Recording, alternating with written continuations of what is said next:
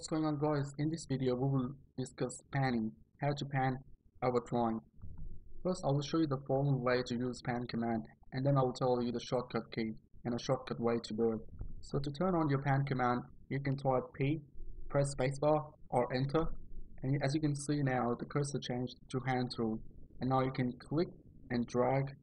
Just want to mention one thing here, that we're not actually moving our drawing, we're just moving our camera to view different parts of the drawing.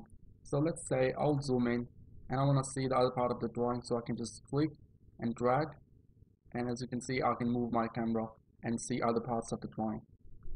Okay, so we got three options here to get out of the command. Press escape or enter to exit, or right click to display. Okay, I'll go and press escape. Just want to tell you guys, escape is the universal command to get out of any command in AutoCAD. So I'll go press spacebar. What it does is basically it just toggle on the previous command what we used. I'll go and press escape again. You can use enter as well to get the previous command on. And I actually set up the right. So let's say I'll zoom in and I want to see the other part of the drawing, so I can just click and drag, and as you can see I can move my camera and see other parts of the drawing. Okay, so we got three options here to get out of the command. Press escape or enter to exit, or right click to display. Okay, I'll go and press escape.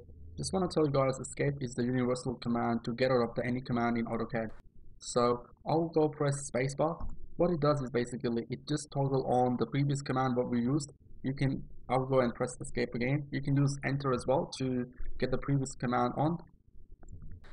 So if I click right, you can see we got these options. I can just switch to these commands directly from the pan command by clicking right click.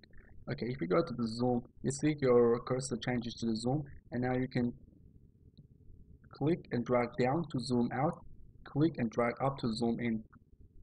And to go back to your pan command, you can right click again and go to pan, and then pan around. Okay, now we'll look at the other command, which is old panning command. If you learned AutoCAD a long time ago and then you wonder that are those commands still exist in AutoCAD, all those commands you can toggle on by pressing dash, and then I'll go prime P, and as you can see now we got the different panning command.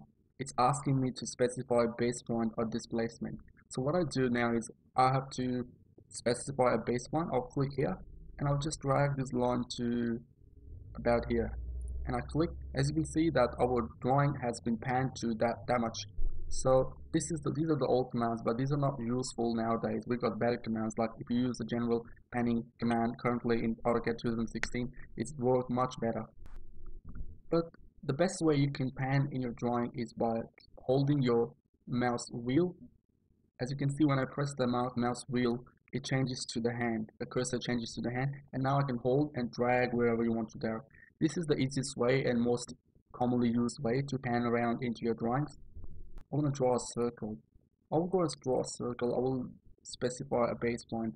But let's say I'll just find out that I want to draw a bigger circle. So we can use panning command it's called a transparent panning command basically. If you use the mouse wheel, it will let you pan around your image while you're making your circles. So that means that any command you're in, you can still pan around by holding your mouse wheel down and drag around.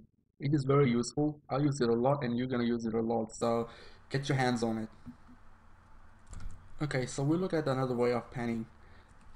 Type OP to go to the option, and then in a display you got display scroll bar. If I toggle it on and apply, and now you can see that we have our scroll bar on the left and bottom. So I can actually just move my scroll bar up to pan around now. So let's go, I'll just go zoom out, and then I'll just move my scroll bar. As you can see that we are moving our point of view now by panning. So it's not very useful anymore, so I don't really keep my scroll bar on in AutoCAD. So I'll just go ahead and just turn it off. That's it for now, guys. If you like my video, click on the like button. Be sure to check out my other videos and follow along with this course. I'll see you guys in the next video. And the next video is going to be about zoom command. And I'll see you guys in that. Cheers.